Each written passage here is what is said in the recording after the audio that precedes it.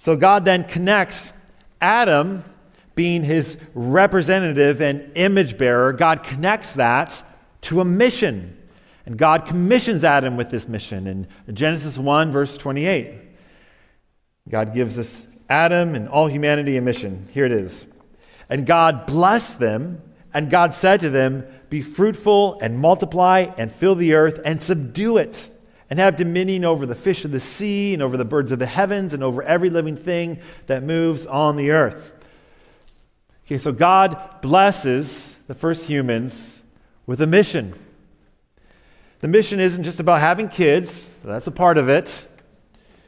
Adam lived on mission for God as he represented God and God's rule in the world. So Adam was to represent God and multiply for God.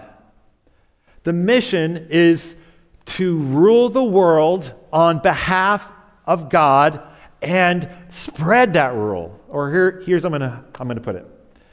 God's mission is for his people to spread his rule through multiplication. God's mission is for his people to spread his rule through multiplication. So how does Adam do it that? Well, it doesn't last long. Go to Genesis 3. Genesis 3 describes humanity's failure to spread God's rule as Adam and Eve instead listen to the serpent and then rebel against God's rule. And so now, in Adam, all of humanity has fallen away from God with a heart of rebellion against him. And that's the fall. That's what we're still living in right now. The fall, it's all around us. We experience it. And yet, God moves right away to restore his mission and redeem his people. It all starts with, redemption starts with God calling a guy named Abraham. And through Abraham's family, God says, he'll bring back blessing to the world. So Abraham's family is picking up the original mission of Genesis 1 and carrying it on. Abraham's family eventually becomes the nation of Israel. And here's how God summarizes Israel's mission in Exodus 19. This is Exodus 19, verses 5 and 6. God says to them, "Now therefore, if you will indeed obey my voice and keep my covenant, you shall be my treasured possession among all peoples. For all the earth is mine, and you shall be to me a kingdom of priests and a holy nation." So Abraham's descendants, Israel, were blessed to be God's own people. And God commissions them to be a kingdom of priests. That means that as a people, they were to point the surrounding nations, back to God. They pointed the surrounding nations to God as they themselves lived holy lives and kept their covenant with God. So the question, as you read throughout the story of the Old Testament, the question is whether Israel would live out its identity as a holy nation and therefore be a blessing to all nations, or instead of representing God's holy rule, will they rebel against God's rule? Will Israel live out the Genesis 1 mission or the Genesis 3 failure? And as you read, as many of you have through the Old Testament and the Old Testament story, you know what happens. Because of their sin, Israel is exiled away from the land, just like Adam and Eve were exiled away from the land, the garden, in Genesis 3. Now, there are some bright spots along the way, but the brightest spots and most hopeful parts of the Old Testament story actually point forward. They point forward to a second Adam who would undo what the first Adam did in his rebellion. They point forward to an ultimate descendant of Abraham who would truly bring blessing to all nations. And they point forward to the supreme Israelite who would perfectly keep all the regulations of the covenant that Israel didn't and couldn't keep. And they point forward to God himself, who would himself fulfill the mission he gave us. In other words, they point forward to Jesus, the Redeemer. Jesus is the climax of the Bible story. The whole Bible leads up to his coming, and then after he comes, the rest of the Bible explains what's the big deal about Jesus and all that he's done.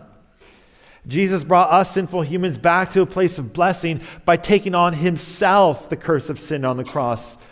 And so he died in our place, was buried, and rose from the dead, conquering sin, the serpent, and death himself. This is what we believe. This is what we would implore for every person to believe even this morning, to put your faith in this risen and resurrected Savior. Because now, this is Jesus' commission to us. Before Jesus ascended back to be with God the Father, Jesus spoke to his people with his resurrected kingly authority, and in his authority, he blesses his people again with a mission. Jesus blesses his people with a mission. So in Genesis 1, we saw that God's mission is for his people to spread his rule through multiplication. How does Jesus bless his people with mission? Let's read it. Matthew 8, we just heard it, but let me read it again. Matthew 28, 18 through 20. All authority in heaven and on earth has been given to me. Go, therefore, make disciples of all nations, baptizing them in the name of the Father and the Son and the Holy Spirit, teaching them to observe all that I have commanded you. And behold, I am with you always to the end of the age. So what's different between the mission that God gives to his people in Genesis 1 and the mission Jesus gives to his people in Matthew 28? In one sense, nothing. The mission is still for God's people, us, to spread his rule through multiplication. But now, God's sinful people are redeemed. We're forgiven. The presence of God will be with us always through the Holy Spirit. And now, God's rule doesn't just spread by having kids. Now God spreads his rule as we seek out those far from him and tell them about Jesus. And as others believe this good news about Jesus, we teach and train them in what it means to follow Jesus. So we don't just make disciples of our own family, we disciple those in our neighborhood and among the nations, because that's our mission. God is missional, and he sends us to spread his rule through multiplication. That's God's mission in the Bible, a summary of it at least. All right, so now let's talk about God's mission for us as a church, for Calvary. We saw that God's mission is for God's people to spread his rule through multiplication. Well, you're all smart. What does that mean for us? Well, God's mission for Calvary is what? To spread the rule of Jesus through multiplication. And there's kind of two ways we can break that down. One obvious application is that we need to be a conversion community. I know we're moving slides quickly here, but we need to be a conversion community. A conversion community. Our pulse as a church can only be detected if we're constantly praying and planning and preparing to go to people who are far from Jesus, tell them about Jesus, and as they believe the good news about Jesus, teach them what it looks like to follow him. That's so important. I can't help but ask you if you would pray for me in my own life of doing this. I don't want to just bank on the opportunities that I have as a pastor to tell people about Jesus. I want to do this in my own life, and I need you to pray for me that I would do this, that I would see the opportunities that God opens and that I would walk through them courageously, with wisdom, perseverance, pursuing people in my life who need Jesus. I want to do what Jesus is calling all of us to do, to spread his rule through multiplication, through evangelism, discipleship. We don't exist so that those of us who already know Jesus can feel comfortable with how our preferences are being met. That's not our mission. And that's actually one thing that I hate about our location here on Green Pond Road, because we're kind of nestled between two country clubs, right? And you kind of get that vibe around here. Now, there's nothing wrong with country clubs. I mean, even people who play golf need Jesus. Maybe I should say, especially people who play golf need Jesus. But our surroundings can shape how we think about ourselves and our identity and our mission. And Calvary isn't a country club where you can sign up for a certain tea time and then lounge back with whatever you want from the offered menu. That's not who we are. Instead of thinking that we're a country club, think of this analogy, that we are a family-run army hospital. We're family-run because we are the family of God, with God as our Father and Jesus as our older brother and King. And we, in Christ, we are brothers and sisters in Him. We're a hospital because we're here for hurting people, and we're all hurting. We all need the gospel every day. We're needed, and we're needy. And we're in a battle. We are on the front line to spread the rule of Jesus. We fight together against our own temptations that pull us away from Jesus. We fight together to see others make much of Jesus. We fight together to multiply Jesus' rule as people hear and believe the good news. I'm reminded of the passage of when Peter confesses that Jesus is the promised Messiah, the Christ. And this is what Jesus then says in response to that. This is Matthew 16, verses 18 and 19. Jesus says, "And I tell you, you are Peter, and on this rock I will build my church, and the gates of hell shall not prevail against it. I will give you the keys of the kingdom of heaven, and whatever you bind on earth shall be bound in heaven, and whatever you bound on earth shall be bound in heaven, and whatever you loose on earth shall be loosed in heaven." There's a lot there, but I just want you to see in that passage where Jesus' rule on earth is explicitly experienced. Jesus' rule is seen in his communities, his gatherings, called churches. And these gatherings are communities filled with people who believe and belong. These communities are filled with people who believe the truth about Jesus and belong to Jesus and therefore belong to one another. These communities, churches, are the front line of God's mission today, and that's why we need to be a conversion community.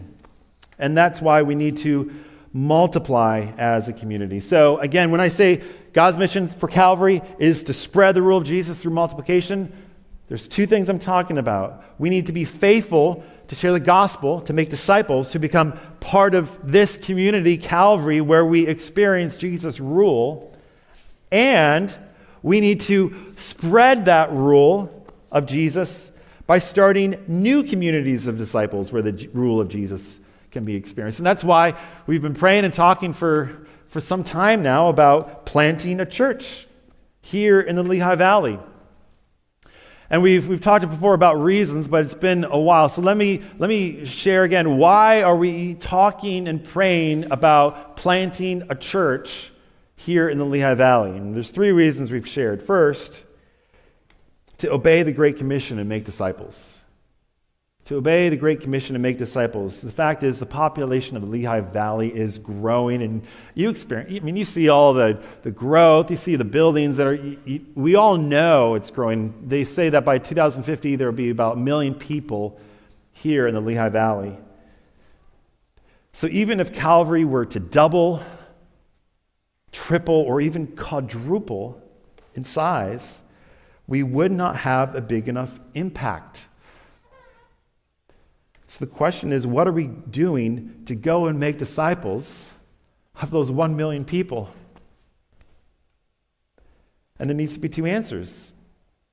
Calvary being a conversion community, and Calvary multiplying into other conversion communities.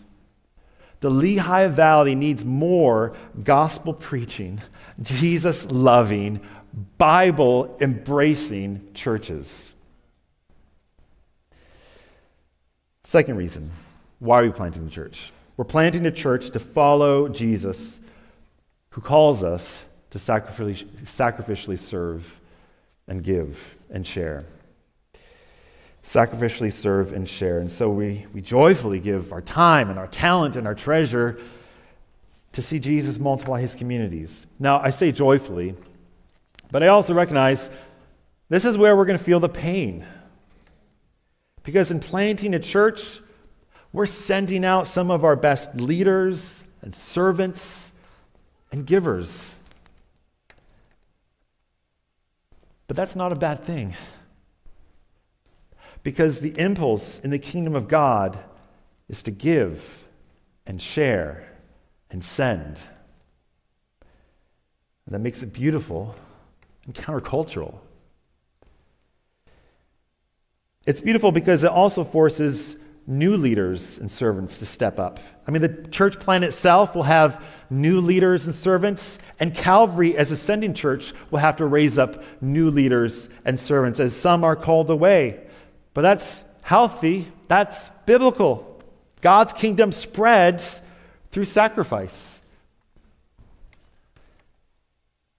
Who would sign up for something like that, though? I mean, why would we purposefully send 10% of our people to start a new church and to make things harder around here? And why would you want to be a part of the 10% going and start something new from scratch? Well, the only reason any of us would do this is because our hearts have been captured by the resurrected Savior, and there is no sacrifice too big for him, and there is nothing too radical for us to do if it will help others know and follow and worship King Jesus, because that's our mission. So the more we do things like Jesus, as we talk about Jesus and point to Jesus, the healthier we will be as a church.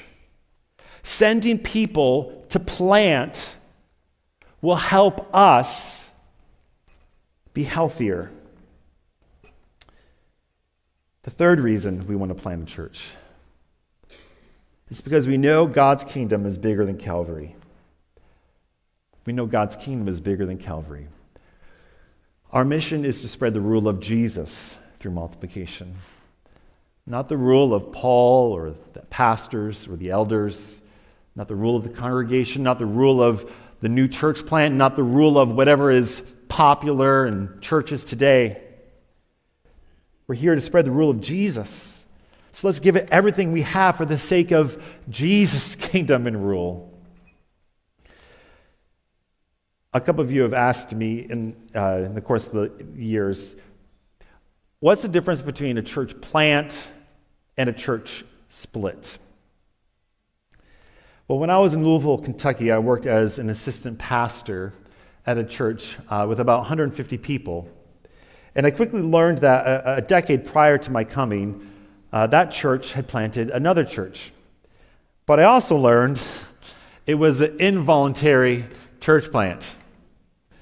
The church had been heavily divided into two camps, a traditional camp that wanted things to be done a certain way, and a contemporary camp that wanted things done a certain way.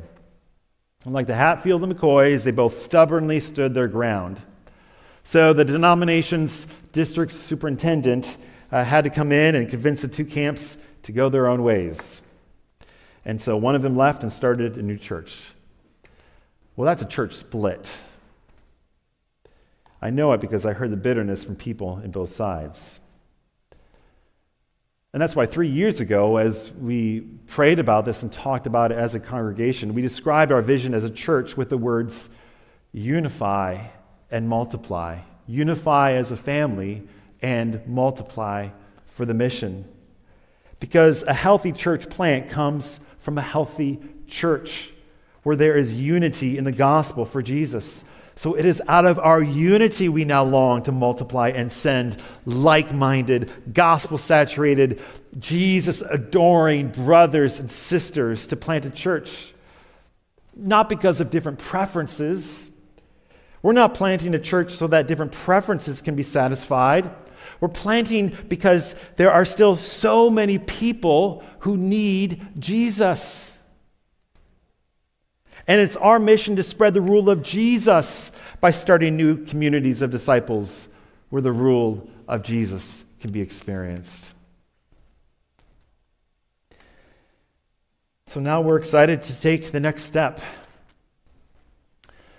And the next step is to pray for wisdom and clarity for Pastor Zach and Leah and the elders as we consider Zach to lead a church plant from Calvary. Do any of you know Pastor Zach? All right. A lot of excitement. We've been talking and planning and praying about a church plant for about 7 years now.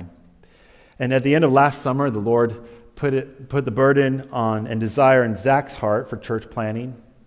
And through the fall, Zach and the elders, we talked a lot about it. We prayed a lot about it.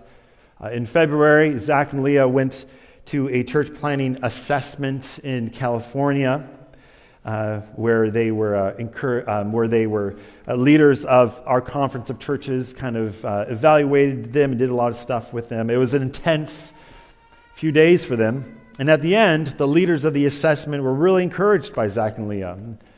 They identified big and little things for Zach to work on before he plants a church. And one of the action steps was for Zach to go through a 6-month church planters residency, which he started last week. The residency is designed for him to do while he continues his normal other ministry responsibilities here. And so as Zach goes through this residency and engages the other suggestions from the assessment, we're trusting that the Lord will make things clear to Zach, to Leah, to the elders, and to the whole congregation. So Lord willing, next fall, I can come back to you and let you know that we would like the congregation to affirm Zach as our church planting pastor. But until that, we have one simple but humongous ask of you, and that is to pray. Pray for Zach and Leah. Pray for the elders. Pray for Calvary. Pray for the Lord's clear leading on a church plant for His glory. Here's kind of an analogy of where we are on this. Let's say that the official start of a church plant is like a wedding. You back up from the wedding, plans for the wedding begin, really start to move forward once there is a proposal, an engagement. For church planting, that engagement happens when we as members affirm God's call on a church planting pastor like Zach. Well, we're not at that place yet either. Lord willing, we will be next fall. So where are we at in the process? Well, we're at the place where we have put down a big deposit on a ring. And it will be very soon that we'll actually buy the ring. And perhaps I may very literally get down on my knee and ask Zach if he'll be our church planting pastor. That's kind of where we're at. So you can see why we need prayer. The first church planters in Acts were called and commissioned in the context of a prayer meeting. So pray. Our mission is to spread the rule of Jesus through multiplication. That can only happen through prayer. So here are two immediate ways to do this. First, can you commit to praying for Zach and Leah for the next few months, from now through August? If you want, you can sign up for a monthly newsletter that Zach is putting together to kind of give a monthly update on ways that you can pray and also to give some more information about what a church plant is even all about and what does that mean. And when you leave the sanctuary, there are some tables that are set up where you can sign up for that monthly emailed newsletter if you want to receive it. Now, you may have questions. You're welcome to interact with Zach or the elders, any elder. But I do need to warn you that some of your biggest questions that you have, we don't have answers to yet. The main question everyone asks is where? Where will we plant? And the answer is we don't know. I will say this, though. It will not be between two country clubs. But when the ring is on the finger, Zach and the elders will lean into those discussions even more. For now, the most important thing we can do is talk to God about it, to pray. The second way to do this is for us to actually pray right now. So that's what we're going to do. We're going to pray for the next 5 minutes, and we're going to have our final song. And here's how we're going to do it. I'm going to give you a topic of what to pray, and then I'm going to give you a minute to pray about that on your own. And then we're going to do that 5 different times. So I'm going to give you 5 different topics, and then you can pray for a minute on your own about that topic. All right? So let's shift our focus to the Lord now through prayer. Let's go to him now. First thing I want you to pray for, I want you to pray for your own heart. Is your heart captured by Jesus and his mission for you to spread his rule through multiplication? Take a minute to pray for your own heart.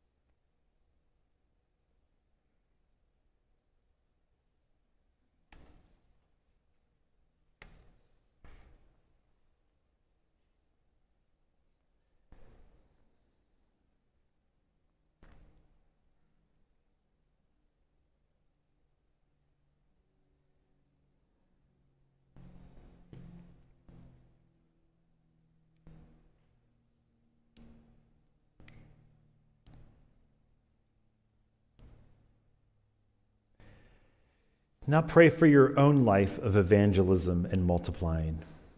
Who in your life can you move towards with the goal of introducing them to Jesus? So pray that you would faithfully point others to Jesus.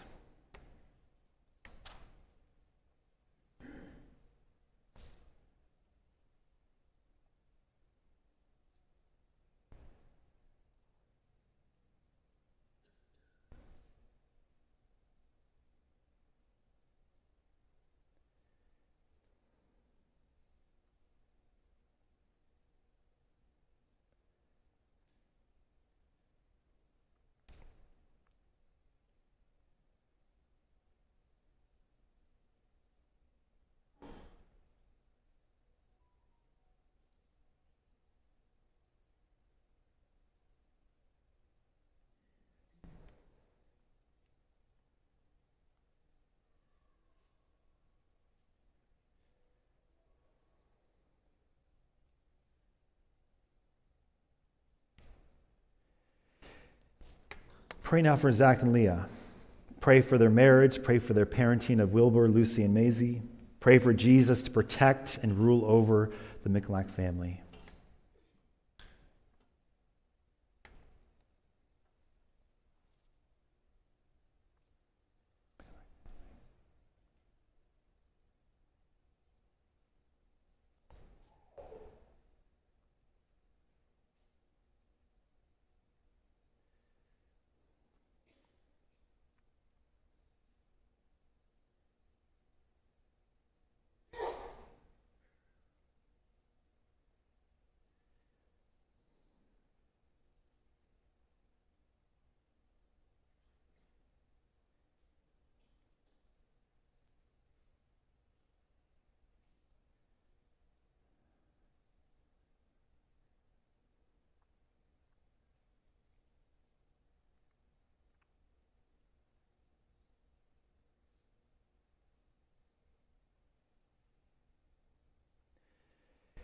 I pray for Zach and the elders.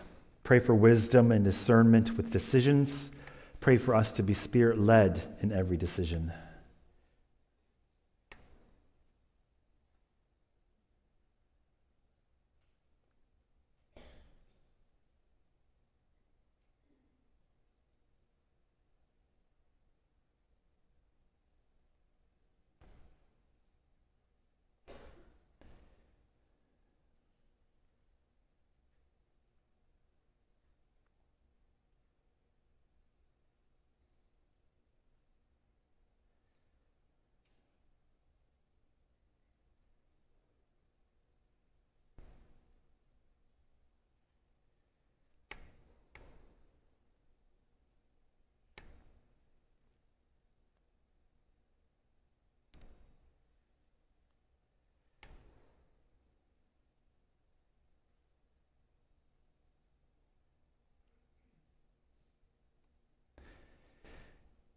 And finally, let's pray for Calvary, that we would be a conversion community and that the Lord would be so kind to multiply us through a church plant.